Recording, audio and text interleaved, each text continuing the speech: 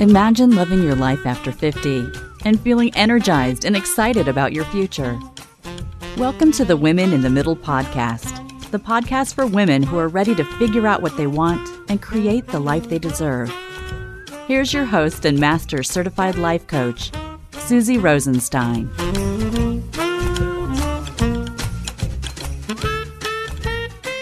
Hey there, welcome back to the podcast, Women in the Middle. I'm your host, Susie Rosenstein, and I am so glad to be here with you again for this week's episode, which is all about the adjustments that we continue to have to make as we deal with the whole empty nest thing. If this is your first episode of Women in the Middle, I am so glad you found the podcast. Welcome. Women in the Middle is about actionable life coaching for women in their 50s, designed to help with career boredom, career change, midlife crisis, transition, and empty nest issues, all from a mindfulness perspective.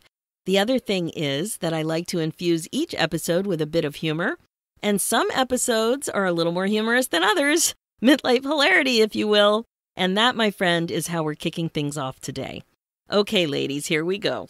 As a woman in the middle, you have to stay on your toes. Bob and weave. Constantly question yourself as you navigate relationships with adult children. What's too much? What's too little? What's a reasonable communication expectation? What does independence really mean when they aren't at all financially independent? How do you handle expectations of household chores when they come home for the summer or the weekend or for March break for that matter? What about curfews and all the talking that you need to do about the middle of the night comings and goings when they're home? How comfortable do you feel when they're in the kitchen cooking a lot all of a sudden? They weren't cooking before they went away to school and got their first apartment. Are they doing the dishes? Are they cleaning up to your satisfaction? Do they know how to use your higher-end appliances, not the crap they're using in school? What about the cookware? Can they handle your glass, like your stove cooktop, without breaking it? And the list goes on. But before we go into some of these things, I can't help but share with you something that's going on right here, right now in our house. It really surprised us. We didn't see it coming at all, but it happened. And it's a reminder to always expect the unexpected in midlife. Now, I've talked to you about that before in earlier podcast episodes, but here it is again. Always expect the unexpected in midlife. So, my amazing women in the middle, my kids' pet lizards died while my kid was away at school. Crested geckos, actually. Not one, both of them. A breeding pair. He had these lizards for about 8 years. Now, has this happened to you? Not the lizard part, but the death of your kids' pets while they're away. And I'm not talking about a family pet necessarily. I am talking about one of my kids' actual pets. Daphne and Rocky, the crested geckos. They lived in a beautifully appointed large reptile tank in my son's room. They were well cared for too. Like, we really spared no expense when it came to these lizards. My son tried to sell them before he left for school, but he only tried with family and friends, and he didn't get anywhere. He wasn't able to rehome them. So my husband and I just assumed the responsibility for their care. We even paid for pet sitting while we were away on vacation. Wherever the bird goes, the lizards went. We are fortunate to find this woman who enjoys caring for critters, so she takes them in. The dog, we were also fortunate to find this woman who knows how to manage and handle a Newfoundland and enjoys it. So our Newf goes to the woman who can handle him, and the reptiles and the bird go to the woman who can handle them. But one night, a few weeks ago, my husband was getting ready for bed and went in to spritz them with water and feed them their vegetable mush, which we did every day. Something didn't look right. The next thing I knew, he was standing in front of me. I was in the office. He was standing there looking bewildered and white as a ghost, telling me that both of the lizards were dead. Now, how weird is that? They were meant to live much longer than this. Like, they were 8. They were supposed to live 15, 20 years, I think. Immediately, we texted my son and we said, can we give you a call? Something weird happened. And we told him, and we were just all shocked. We started Googling things that we might have done wrong. Oh my God, could something we have done while caring for them actually killed them? We felt sick, but we couldn't think of anything. We kept saying, well, nothing's changed. After searching online, fortunately, we couldn't find anything that we did wrong. So I guess they got sick. I mean, that would make sense if they both got sick. Maybe they both got sick from the same thing. The only thing I could think of was that it was particularly cold when we traveled back and forth to the pet sitters on our last vacation while we were away. And I'm suspicious of that, even though I totally went out of my way to keep things warm in the car. I was worried about the bird and the lizards.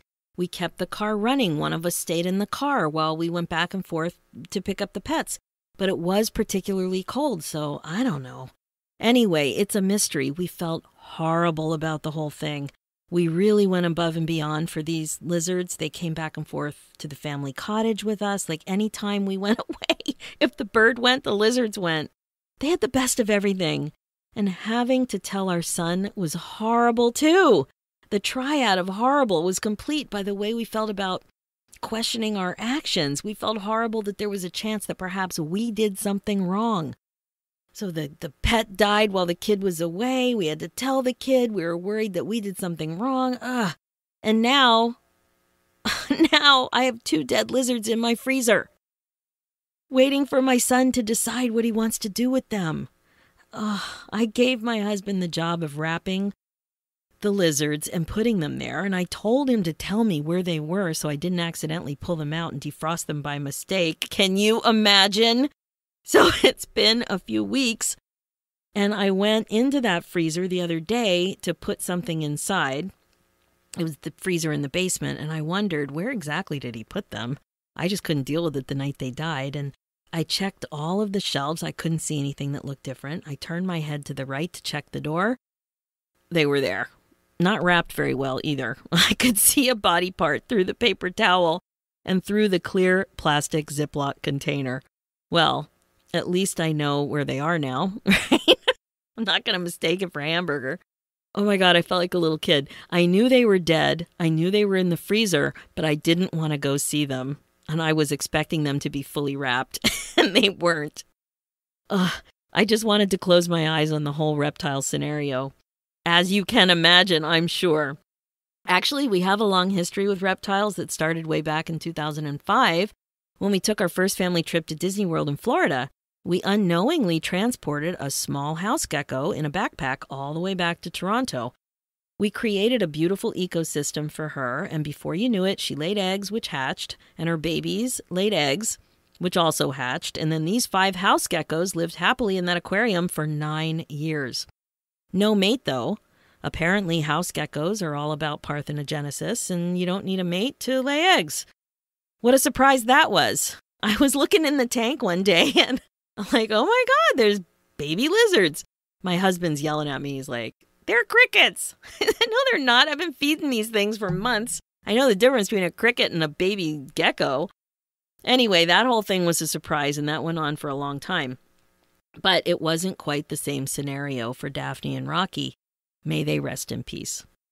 Now, they had a fair bit of sex, no parthenogenesis for them. We saw them having sex. They were a breeding pair, and my son raised 2 rounds of babies and sold them to a local reptile store. And I have to tell you, it was completely fascinating and so much fun to watch this whole thing, watch them laying eggs, learning about incubation, watching them hatch, and then taking care of the babies. It really was something that my son really enjoyed it. Oh, well, that phase is over. It's funny, a couple of years ago, I wrote a blog called Lizard Love, Older Sons and Me, where I talk about babysitting lizards. It's been going on for years, really, like I said, with the whole Disney World thing, and I had to take care of them every summer when the kids were away for 2 months at camp. And I can pick out the faint but recognizable odor of reptile keeping with ease. There is a faint odor. I don't know what it comes from. I don't know if it's from misting them with water. I don't know if it's the lizard poop. I don't know. But any of you women in the middle out there who have reptiles in your home as pets will know exactly what I'm talking about. So the lizard phase, as sad as it is, really is a phase that's over. But the empty nest phase is not. And my youngest kid left for his first year this year, but we still had his pets. So my nest still had 2 lizards in it. The middle kid is at school, and the oldest kid graduated and came back for a year off in between. Now, the empty nest phase is rarely quick. There's a lot of toing and froing, and it barely looks like anyone left around here. In fact, this week my youngest decided that he wasn't even going to bring his laundry home with him because he had enough clothing still at home. So it takes more than a couple of years for empty nest transition to be complete. My informal analysis of my friends' kids who are a little ahead of us suggests that this will probably go on for 8 years or so.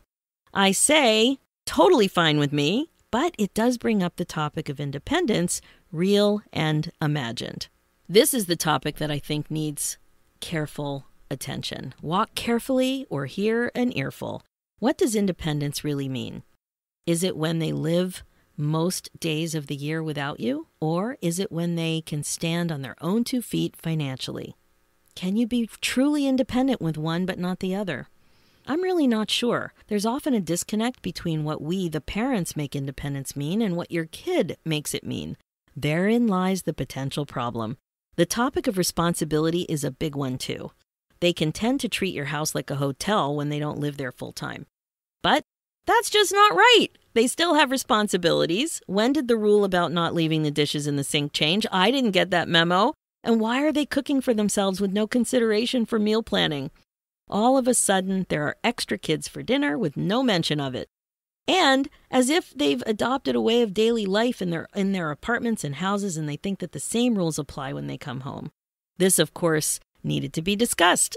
I love their friends, and I say yes to having them stay for dinner 9.5, 9.75 times out of 10. But I want to be asked first, right? I also love when they're home. But when they're home, I want them to remember that they have to ask, they have to check in, they have to clear things first. The vast majority of things they want to do get full support.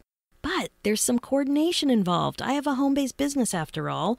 And as many of you know, I record this podcast in the cedar closet, which is only steps away from the kid room with the big TV and all of the gaming equipment, and only another 20 feet from the pool table and the drum set. These are issues when you're trying to record a podcast. In fact, I think I hear somebody now. They are home for spring break. Boom. I don't know what that was. The reason I'm sharing all of this with you today, dead lizards and all, is because mindfulness strategies are the key to happiness. It's crucial to key into your thoughts and feelings when it comes to parenting adult kids. The transition from pre-empty nest to partially empty nest to changing empty nest to truly empty nest takes years.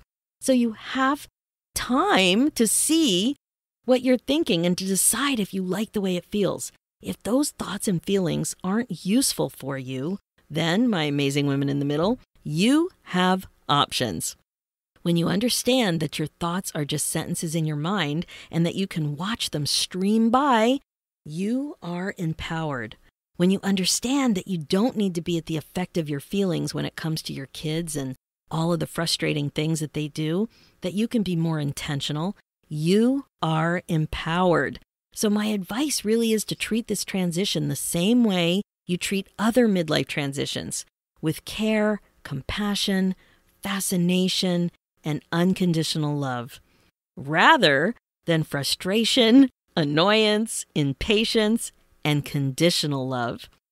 The key to this shift really is to be aware of your thoughts. Be aware of your feelings and slow down. Create more pauses in your life. Shift perspective from the 20 years or so of parenting experience that you have to the gradual appreciation that you're now parenting adult children, and you'll both have different needs and wants. And as my mom always taught me, there's a big difference between needs and wants. Decide what's really important to you. You can do what you want, your kid, your house. But you just have to like your reasons and make sure you understand what you're really thinking and how it's making you feel. Your kid who's leaving the dishes in the sink isn't making you feel annoyed. Your kid who doesn't fill up the gas after the weekend borrowing the car isn't making you aggravated. Your kid coming home at 3 a.m. while home on spring break isn't the problem. You are making yourself annoyed and aggravated with your thoughts, with your thinking. They might go something like this. It's so disrespectful to come home and not clean up after yourself. Or, what a spoiled brat to think that he can use the car and not replace the gas. Or, she's being so selfish when she comes home at 3 a.m. knowing full well we have to go to work tomorrow. These thoughts are what's creating your feelings. You get to decide if you like your reasons for feeling the way you do or not. If you do, fine. Work on communication. Recognize that you can't control other people's behavior. You can state what you want, right? You can impose a consequence when it has to do with your belongings, like the car, but you can't control somebody else's behavior. If you don't like your reasons, decide how you want to feel and think accordingly. Choosing to be fascinated works wonders. You could be fascinated. Try this one. If your kid doesn't think to refill the tank, could you be fascinated with that? It's curious, right? When you're fascinated, you're rarely aggravated, or you rarely feel like a bad parent because you raised a spoiled brat. When you communicate from a place of fascination rather than aggravation, your approach will be completely different. What you do will create your personal result every time. So think about it. Could you be open to the idea that your kid is learning more about your needs with this transition? Could you think that you're learning every day how to parent your adult kid? Could you be wrong that your kid is a spoiled brat? Could you be open to the idea that you're an amazing parent? Could you think that your kid is still growing and learning? And my favorite, could you be fascinated with how your kid is handling his or her transition into fully leaving your nest? Pretty good, right? These thoughts have the potential to create a lot more happiness for you as you navigate your nest. That's it for this episode. If you like what you've heard, just head over to the Women in the Middle podcast on iTunes and leave me a review. I can't even tell you how much I appreciate that. Also, if you haven't done so yet, make sure to grab my freebie, 10 Surprising Ways to Bust Out of Your Midlife Funk, www.susierosenstein.com/midlifefunk. Check out the show notes with more information and links at www.susierosenstein.com. Let's do this, ladies, one empty nest-related thought at a time. Thanks so much for listening.